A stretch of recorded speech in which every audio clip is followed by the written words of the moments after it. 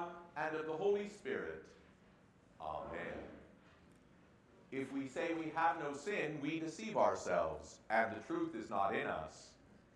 But if we confess our sins, God, who is faithful and just, will forgive our sins and cleanse us from all unrighteousness. Let us then confess our sins to God our Father. Most merciful God, we confess that we are by nature sinful and unclean. We have sinned against you in thought, word, and deed, by what we have done and by what we have left undone. We have not loved you with our whole heart. We have not loved our neighbors as ourselves.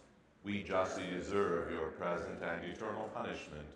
For the sake of your Son, Jesus Christ, have mercy on us, forgive us, renew us, and lead us, so that we may delight in your will and walk in your ways, to the glory of your holy name. Amen. Almighty God, in his mercy, has given his Son to die for you, and for his sake forgives you all your sins. As a called and ordained servant of Christ, and by his authority, I therefore forgive you all your sins. In the name of the Father, and of the Son, and of the Holy Spirit. Amen. Praise be to you, O Lord. Teach me your decrees. How can a young man keep his way pure? By living according to your word. I seek you with all my heart. Do not let me stray from your commands. I have hidden your word in my heart, that I might not sin against you. Praise be to you, O Lord. Teach me your decrees. With my lips I recount the laws that come from your mouth. I rejoice in following your statutes, as one rejoices in great riches. I meditate on your precepts and consider your ways. I delight in your decrees. I will not neglect your word. Glory be to the Father, and to the Son, and to the Holy Spirit, as it was in the beginning, is now, and will be forever. Amen. Praise be to you, O Lord. Teach me your decrees. In peace let us pray to the Lord. Lord, have mercy. For the peace from above and for our salvation, let us pray to the Lord. Lord, have mercy. For the peace of the whole world, for the well-being of the Church of God, and for the unity of all, let us pray to the Lord. Lord, have mercy. For this holy house, and for all who offer here their worship and praise, let us pray to the Lord. Lord, have mercy. Help, save, comfort, and defend us, gracious Lord. Amen.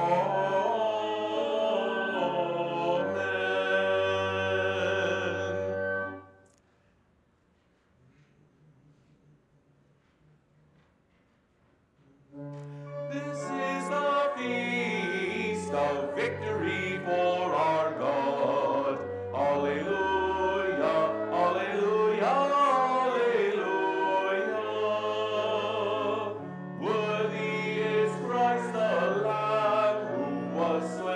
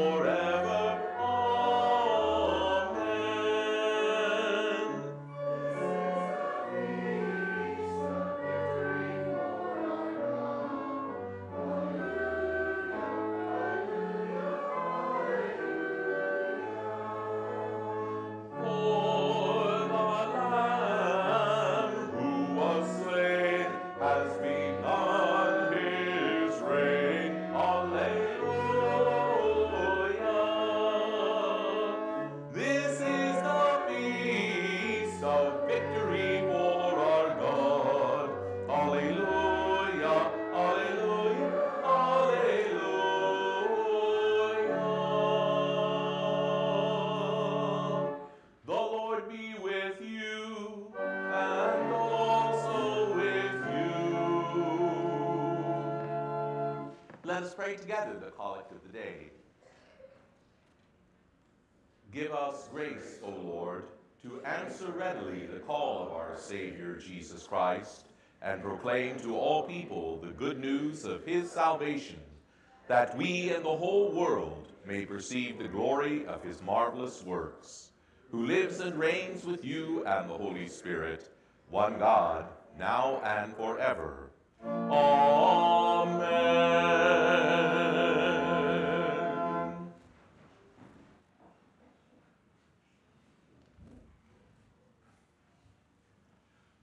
The Old Testament reading for the fifth Sunday after the Epiphany is from the 6th chapter of Isaiah.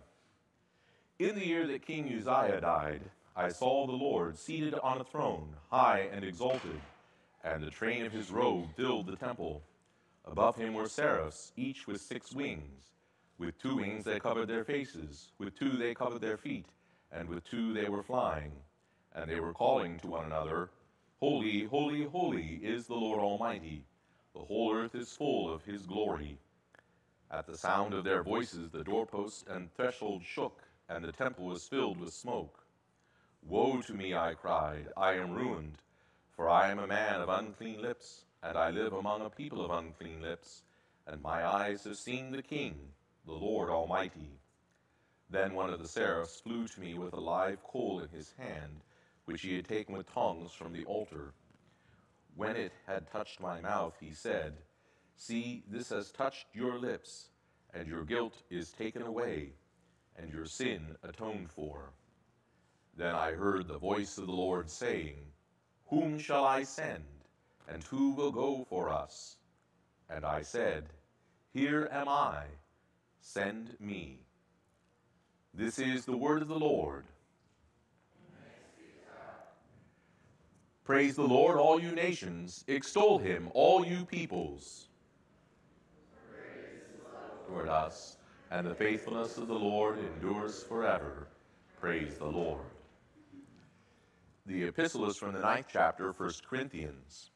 St. Paul writes, Am I not free? Am I not an apostle? Have I not seen Jesus our Lord? Are not you my workmanship in the Lord? If to others I am not an apostle, at least I am to you, for you are the seal of my apostleship in the Lord. This is my answer to those who question my authority. Do we not have the right to eat and drink? Do we not have the right to take along a believing wife, as do the other apostles and the brothers of the Lord and Cephas? Or is it only Barnabas and I who have no right to refrain from working for a living? Who serves as a soldier at his own expense? Who plants a vineyard without eating any of its fruit? Or who tends a flock without getting some of the milk? Do I say these things on human authority? Does not the law say the same? For it is written in the law of Moses, You shall not muzzle an ox when it treads out the grain. Is it for oxen that God is concerned? Does he not certainly say this for our sake? Yes, this was written for our sake, because when the plowman plows and the thresher threshes, they ought to do so in the hope of sharing in the harvest. If we have sown spiritual seed among you, is it too much if we reap a harvest of material things from you? If others have this right to support from you, should not we have it all the more? Nevertheless, we have not made use of this right, but we endure anything rather than put an obstacle in the way of the gospel of Christ. Do you not know that those who work in the temple get their food from the temple, and those who serve at the altar share in the sacrificial offerings? In the same way, the Lord has commanded that those who preach the gospel should receive their living from the gospel. This is the word of the Lord. Thanks be to God.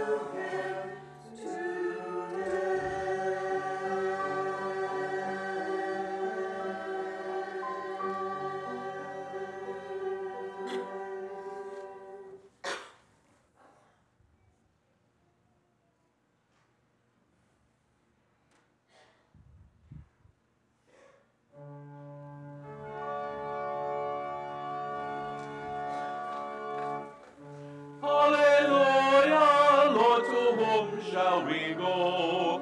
You have the words of eternal life. Alleluia, alleluia. The Holy Gospel according to St. Luke, the 5th chapter. Glory to you, O Lord. One day as Jesus was standing by the lake of Gennesaret, with the people crowding around him and listening to the word of God, he saw at the water's edge 2 boats left there by the fishermen, who were washing their nets. He got into one of the boats, the one belonging to Simon, and asked him to put out a little from shore. Then he sat down and taught the people from the boat. When he had finished speaking, he said to Simon, "Put out into deep water, and let down the nets for a catch." Simon answered, "Master, we've worked hard all night and haven't caught anything. But at your word I will let down the nets." When they had done so, they caught such a large number of fish that their nets began to break. So they signaled their partners in the other boat to come and help them. And they came and filled both boats so full they began to sink. But when Simon Peter saw it, he fell down at Jesus' knees, saying, "Depart from me, O Lord, for I am a sinful man." For he and all his companions were astonished at the catch of fish they had taken, and so were James and John, the sons of Zebedee, Simon's partners. Then Jesus said to Simon, "Don't be afraid. From now on, you will catch men." So they pulled their boats up on shore, left everything, and followed him. This is the gospel of the Lord. Praise to you, O Christ. Let us declare our faith in God, Father, Son, and Holy Spirit. I believe in one God, the Father Almighty, maker of heaven and earth, and of all things visible and invisible, and in one Lord, Jesus Christ, the only begotten Son of God, begotten of his Father before all worlds, God of God, light of light, very God of very God, begotten and not made, being of one substance with the Father, by whom all things were made, who for us men and for our salvation came down from heaven and was incarnate by the Holy Spirit of the Virgin Mary, and was made man, and was crucified also for us under Pontius Pilate. He suffered and was buried, and the third day he rose again according to the Scriptures, and ascended to heaven, and sits at the right hand of the Father. And he will come again with glory to judge both the living and the dead, whose kingdom will have no end. And I believe in the Holy Spirit, the Lord and giver of life, who proceeds from the Father and the Son, who with the Father and the Son together is worshipped and glorified, who spoke by the prophets. And I believe in one holy Christian and apostolic church. I acknowledge one baptism for the remission of sins, and I look for the resurrection of the dead and the life of the world to come. Amen.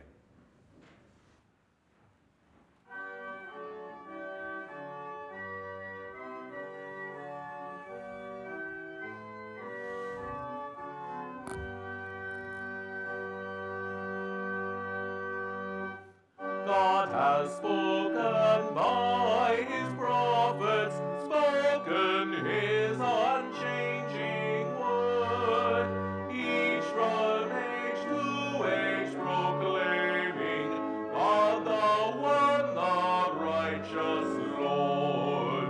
In the world's despair and turmoil, one firm anchor holds us fast. God is King, his throne eternal, God the first and God the last. God has spoken by Christ Jesus, Christ the everlasting Son.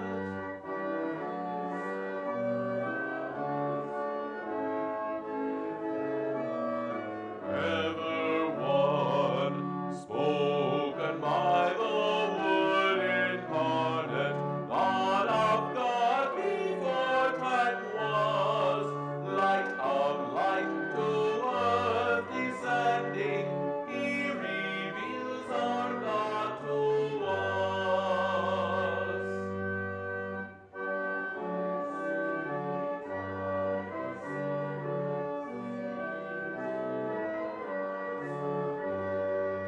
In the ageless word declaring his own message now as then.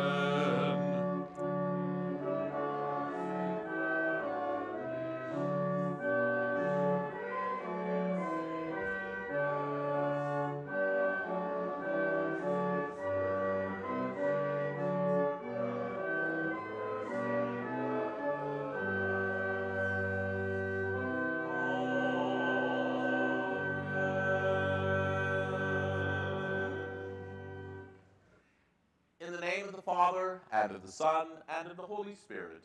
Amen. For the remainder of the Epiphany season, throughout the month of February, we will focus on the doctrine of the divinity of Christ, which is a traditional theme for the Epiphany season. As we just confessed in the Nicene Creed, the only begotten Son of God, begotten of his Father before all worlds, God of God, light of light, very God of very God. This doctrine of Christ's divinity is based on the testimony of the sacred scriptures, in which he does divine works, is given divine names, possesses divine attributes, and has divine glory. The word epiphany means to reveal and make manifest, and the many miracles that Jesus performed during his earthly ministry, such as the miraculous catch of fish in today's gospel reading, reveal and make manifest his true divine nature.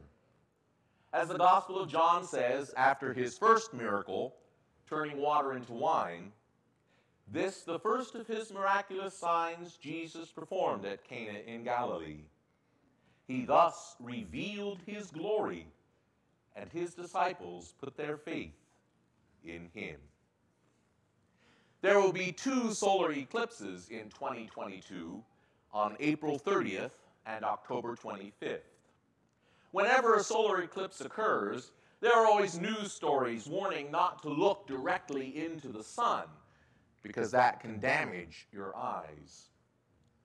Moses once said to the Lord, "Now show me your glory." But the Lord responded, "No one may see me and live." Beholding God in his perfect glory would be like looking directly into the sun, except that you wouldn't just be damaged, but totally destroyed. For God is perfectly holy and righteous, but we are wholly fallen and sinful.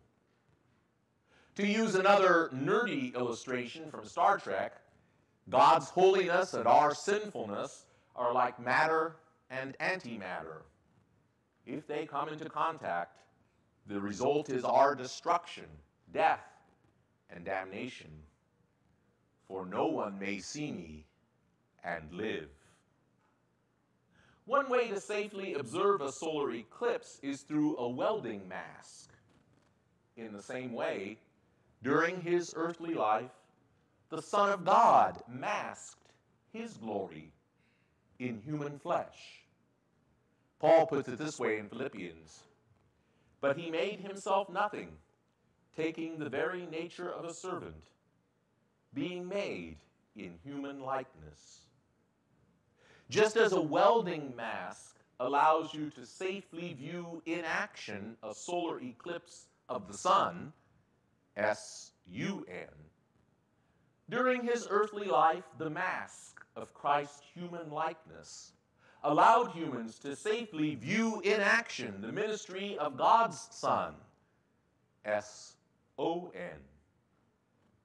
John puts it this way at the beginning of his gospel, "And the Word became flesh and dwelt among us, and we beheld his glory, the glory as of the only begotten of the Father, full of grace and truth. No one has ever seen God, but the only begotten Son, who is at the Father's side, has made him known." Paul continues in Philippians, "And being found in appearance as a man, he humbled himself and became obedient unto death, even death on a cross." That was the ultimate masking of Christ's divinity, his suffering and death on the cross. As those taunting him while he hung on the cross sneered, "If you are the Son of God, come down now from the cross and save yourself." But instead of using his divine powers to save himself, he masked his divinity in a broken, bloody, tortured body, humbly giving up his life to save you, like a lamb led to the slaughter, crucified, dead, and buried, for us men and for our salvation. Paul puts it this way in Colossians, "For in Christ all the fullness of the deity lives in bodily form. For God was pleased to have all his fullness dwell in him, and through him to reconcile to himself all things, by making peace through his blood shed on the cross. He has reconciled you by Christ's physical body through his death, to present you holy in his sight, without blemish and free from accusation." That is the essence of our faith. On account of Christ's blood shed on the cross, you are forgiven all your sins. You are reconciled to God without blemish and free from accusation in his sight. As Peter says in Acts, Everyone who believes in him receives forgiveness of sins through his name. Occasionally during his earthly life, Jesus did pull back the mask of his humanity and gave people a glimpse of his divine power and glory. We call those occasions miracles. The whole purpose of his miracles was to prove that Jesus is more than a carpenter from Nazareth with a second career as an itinerant rabbi. As Peter says in Acts, Jesus of Nazareth was a man accredited by God to you by miracles, wonders, and signs, which God did among you through him. Jesus put it this way, "The miracles I do in my Father's name speak for me. Believe me when I say that I am in the Father and the Father is in me, or at least believe on the evidence of the miracles themselves." His miracles were a peek behind the mask of humanity that he wore during his life on earth, a brief but dazzling glimpse of his true divinity. As John reports the people saying among themselves, "Could this be the Christ? When the Christ comes, will he do more miraculous signs than this man? Surely this is the prophet who was to come into the world."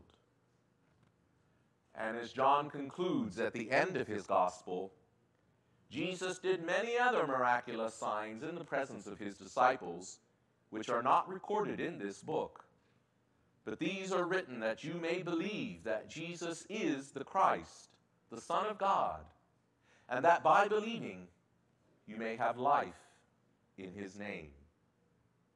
So that is the primary significance of all Christ's miracles, a peek behind the mask of his humanity, a glimpse of his true divinity. The miraculous catch of fish in today's gospel reading occurs one morning on the Sea of Galilee when Jesus commandeers Peter's fishing boat in order to teach the large crowds gathered on the shore. Jesus has Peter put out a bit from the shore, and then Jesus converts that boat into the first Christian pulpit as he preaches the word of God across the waters to the crowd on the shore. At the end of the sermon, Jesus adds a personal sermon illustration for Peter to demonstrate the power of his word in the form of an unusual request. When he had finished speaking, he said to Simon, "Put out into deep water and let down the nets for a catch." For an experienced fisherman on the Sea of Galilee like Simon Peter, that was a very odd request indeed. Still to this day, fishing on the Sea of Galilee takes place only at night.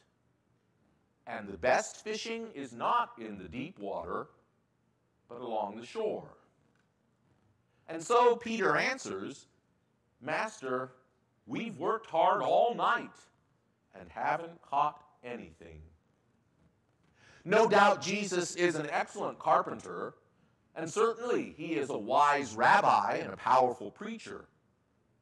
But as a fisherman, his advice to an experienced professional like Simon Peter is totally off the mark. "But at your word," Peter continues, "I will let down the nets." Peter heeds Jesus' odd request because this is not the first time that he has encountered Jesus. We learn from the other Gospels that already Peter has seen Jesus perform many miracles, including the healing of his own mother-in-law and many others in Peter's own house at Capernaum.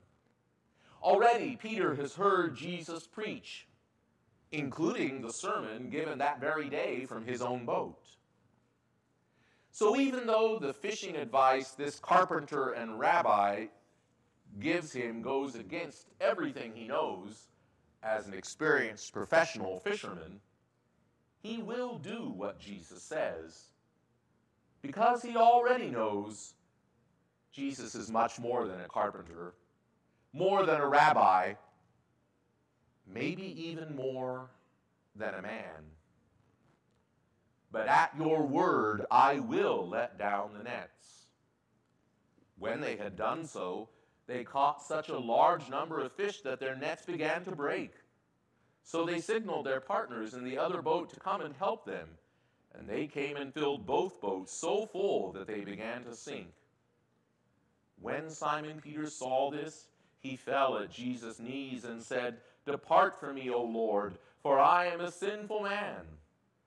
For he and all his companions were astonished at the catch of fish they had taken.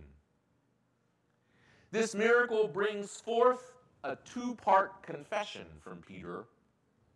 First of all, a confession of faith that Jesus is the Lord, God in the flesh, right there in his boat. "Depart from me, O Lord." As Peter would later confess, "You are the Christ, the Son of the living God." And this miracle also brings forth from Peter a confession of repentance, that he is an unworthy sinner. "Depart from me, O Lord, for I am a sinful man." We have that same two-part confession in our worship service. Like Peter, we confess our faith that Jesus is Lord in the Apostles' and Nicene creeds. And we begin our worship with a confession of repentance. Like Peter, confessing that we are poor, miserable sinners. "Depart from me, O Lord, for I am a sinful man." Then Jesus said to Simon, "Do not be afraid." With these words, Jesus pronounces absolution upon Peter, like the pastor announcing, "In the stead and by the command of my Lord Jesus Christ, I forgive you all your sins. Do not be afraid." In the same way that Jesus' teaching and preaching and miracles affected Peter, Mark's gospel tells us, many who heard Jesus were amazed. "Where did this man get these things?" they asked. "What's this wisdom that has been given him, that he even does miracles? Isn't this the carpenter?" They knew that a mere carpenter, a mere rabbi, even a mere man, could never perform such miracles. They came to the same conclusion as Peter. His miraculous signs mean that he is more than a carpenter, more than a rabbi, even more than a man. Especially his greatest miracle of all, his resurrection from the dead. As Paul says in Romans, he was declared with power to be the Son of God by his resurrection from the dead. So the miracles that Jesus performs in today's gospel reading and all his divine works testify that he is very God of very God. Amen.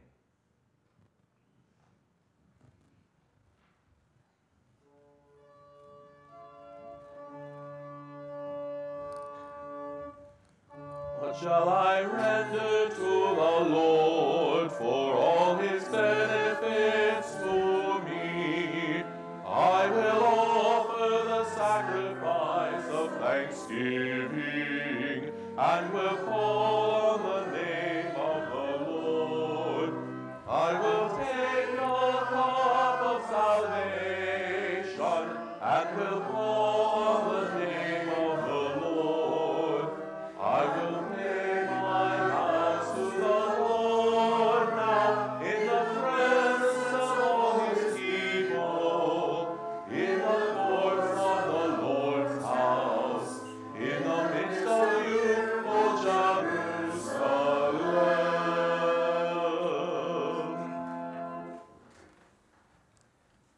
Rejoicing in the light of Christ who has come to save us, let us pray for ourselves, for the church in all places, and for the confession of the gospel throughout the world, that through its light many may be led to Jesus' eternal kingdom.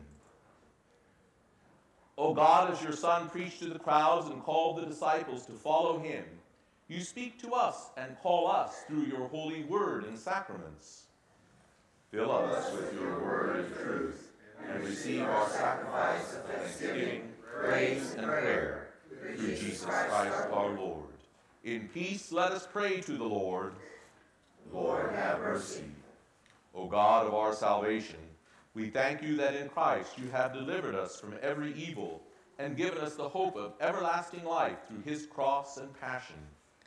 Bless the labors of all pastors and missionaries, especially Reverend Tom Park, who is sponsored by our synod in Taiwan, and call into the holy ministry men who, like Peter, are humbled by their sinfulness, but who rejoice at the astonishing catch that you bring in through their labors. We pray that you would prosper your word as it is carried into all the world by those whom you have made fishers of men, that people everywhere may know the glory of Christ's kingdom. In peace let us pray to the Lord. Lord, have mercy. Holy are you, Lord Almighty, and the whole earth is full of your glory. Watch over the nations of the earth, and let your will be done in every place. Give wisdom and understanding to those who govern, and maintain peace and justice in our land and among the nations. In peace let us pray to the Lord. Lord, have mercy. God of all comfort, help those who cry to you in every need. Grant healing to the sick, especially the many suffering at this time from COVID and its effects, and comfort the dying and those who mourn, that by faith they trust in your promise and cling to their Savior. Raise up the downcast, give hope to the despondent, and grant peace to the troubled. In peace let us pray to the Lord. Lord, have mercy. Gracious Lord, in your holy supper you give us a foretaste of the feast to come, as you bestow on us your forgiveness, life, and salvation. Through this sacrament, strengthen us in newness of life, to truly love and serve you and one another. In peace, let us pray to the Lord. Lord, have mercy.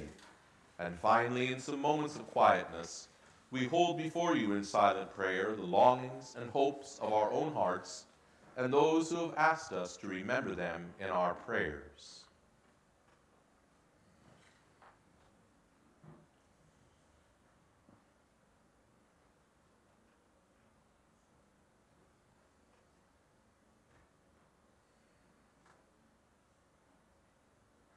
In peace, let us pray to the Lord. Lord, have mercy.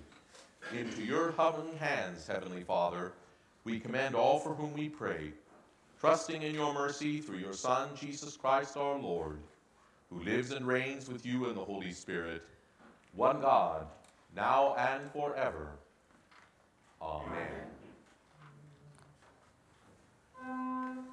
The Lord be with you, and also with you.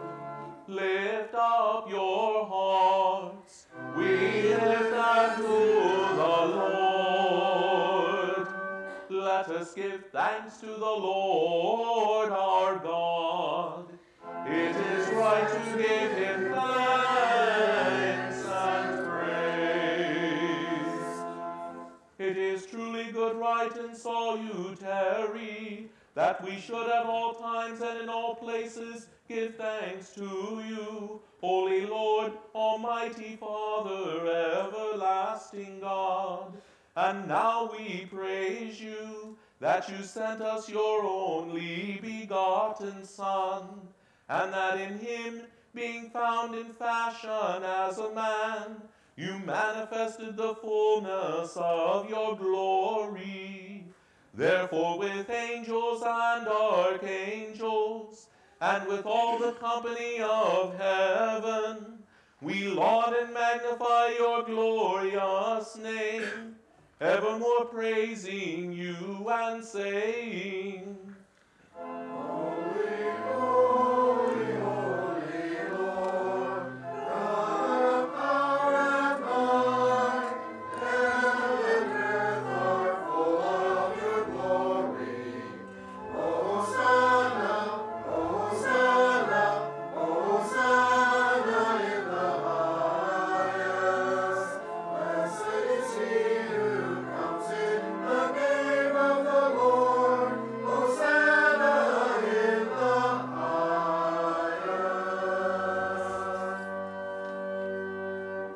Blessed are you, Lord of heaven and earth, for you have had mercy on those whom you created, and sent your only begotten Son into our flesh, to bear our sin and be our Savior. With repentant joy we receive the salvation accomplished for us by the all-availing sacrifice of his body and his blood on the cross. Gathered in the name and the remembrance of Jesus, we beg you, O Lord, to forgive, renew, and strengthen us with your word and spirit. Grant us faithfully to eat his body and drink his blood, as he bids us do in his own testament. Gather us together, we pray, from the ends of the earth, to celebrate with all the faithful the marriage feast of the Lamb and his kingdom, which has no end. Graciously receive our prayers, deliver and preserve us. To you alone, O Father, be all glory, honor, and worship, with the Son and the Holy Spirit, one God, now and forever. Amen. Lord, remember us in your kingdom and teach us to pray. Our Father, who art in heaven, hallowed be thy name. Thy kingdom come, thy will be done, on earth as it is in heaven. Give us this day our daily bread, and forgive us our trespasses, as we forgive those who trespass against us. And lead us not into temptation, but deliver us from evil. For thine is the kingdom, and the power, and the glory, forever and ever. Amen. Our Lord Jesus Christ, on the night when he was betrayed, took bread, and when he had given thanks, he broke it and gave it to the disciples and said, Take, eat, this is my body, which is given for you. This do in remembrance of me. In the same way also he took the cup after supper, and when he had given thanks, he gave it to them, saying, Drink of it, all of you. This cup is the New Testament in my blood, which is shed for you for the forgiveness of sins. This do as often as you drink it, in remembrance of me. The peace of the Lord be with you always. Lamb of God, you take away the sin of the world, have mercy on us. Lamb of God, you take away the sin of the world, have mercy on us. Lamb of God, you take away the sin of the world. Take, eat, this is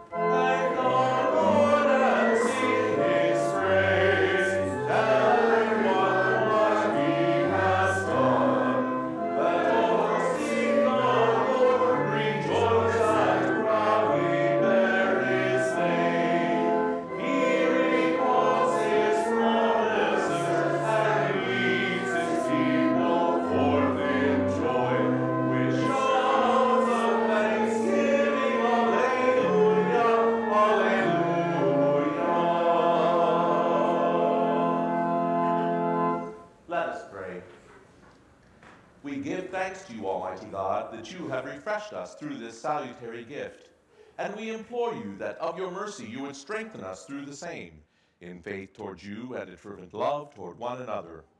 Through Jesus Christ, your Son, our Lord, who lives and reigns with you and the Holy Spirit, one God, now and forever. Amen. The Lord bless you and keep you. The Lord make his face shine on you and be gracious to you. The Lord look upon you with favor and give you peace. Amen.